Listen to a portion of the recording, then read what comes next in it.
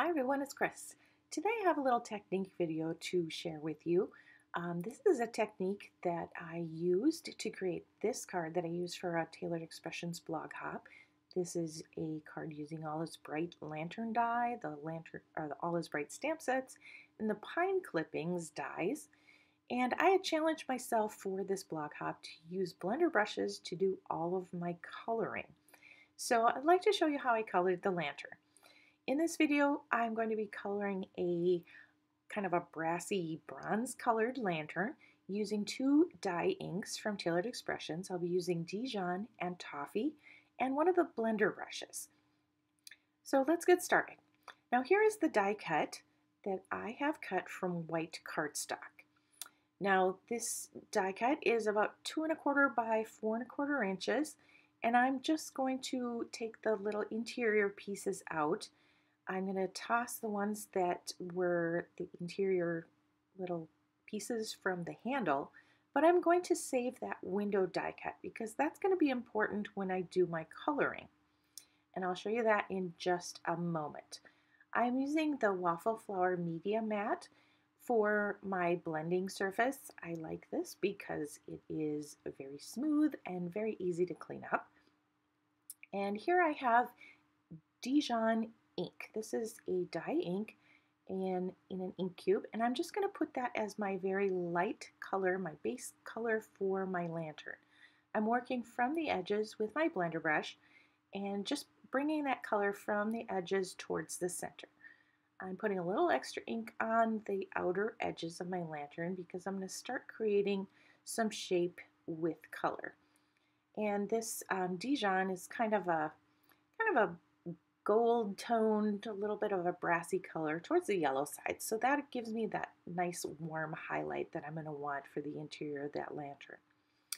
And now I have brought out truffle ink, which is more of a craft colored ink, a little bit more brownish. And it's a really nice neutral ink. And I'm going to be using that to do most of my shading. Now I have my little interior window piece, and as you can see, the shapes that it cut from that, the angles of that window piece are also the shapes that run through the whole lantern. And so I'm going to be using this piece as a mask. First, I have masked off just a very sliver at the very top of the lantern. I want that to be a highlighted area. So I kind of protected it while I added just a little bit of ink to the top of the chimney type portion of the lantern. And now I'm creating a kind of the rounded top of the lantern just by using that little angled corner to protect as I work my way down. And now I'm going to darken that color again, kind of adding more color and shadow to the neck of the lantern. And by using that little angled piece, it really gives me that dimension to follow the shape of the actual die cut. I'm going to keep bringing some color from the edges, and here I'm going to add sort of a kind of a faceted look to the top of the lantern. Just by turning this little piece of mask here, I can kind of find shapes that kind of follow the whole idea of the lantern and help me build that dimension. By adding just these little triangle pieces in the darker color, it really kind of makes that shape pop. And then I can add more color and just soften the sharper edges where my mask had been. I'm going to do the same thing on kind of the flared portion of the top of the lantern here.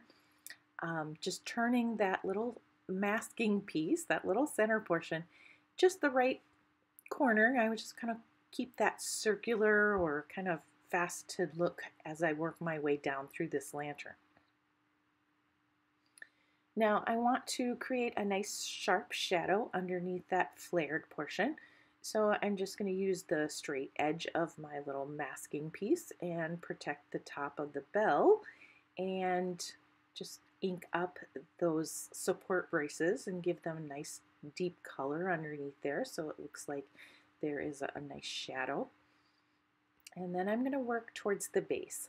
Underneath the bottom, I want to leave a really nice crisp shadowed area. So again, I'm going to match up the very edge of the lantern with that shape towards the bottom. It doesn't go all the way across. You have to be careful how much you ink there. You do a small portion at a time and then go to the other side and match up those lines again. And this is going to bring that really dark color underneath that little flare of the base and give me a little bit more the look of dimension of my lantern again. And it takes a little bit of practice to figure out which way to turn that little piece, but all of the angles are already there, so why not use that as your masking template? Now here I'm going to add a little bit of roundness to the bottom flare of the lantern just by turning that edge. I'm going to do the same thing to the other side, kind of turning that piece to the opposite edge so I have that opposing curve. And I'm not terribly happy with where I placed that, so I'm just going to go back and adjust it just a little bit and just bring in some more ink. This technique is pretty foolproof. You really can keep inking and smooth things out and correct some little mistakes. It's all just fun and coloring, and everything kind of seems to work out in the end. Now I'm going to add just a little bit more dimension by adding a little extra color right underneath here. I can kind of give a little bit extra look of a flare to that bottom base portion. And then I'm going to do the same thing to the top by adding more color above the very lower edge of that little flare. It really highlights that lighter shine of the portion that I want to appear like it just really flares out. Now I'm just going to add just a tiny bit more, darken the wire or the handle of the lantern, and I think it's complete. So that really was not hard. I have been playing with lots of different color combinations. I've made a dozen or two of these lanterns and played with lots of different color combos. So I have left the color combos for you in case you would like to save those. I'm just going to let those sit at the end of the video. So again, thanks for watching with me, and I hope you'll give a little bit of try to coloring your die cuts with your blender brushes. Thanks for watching. Have a great day.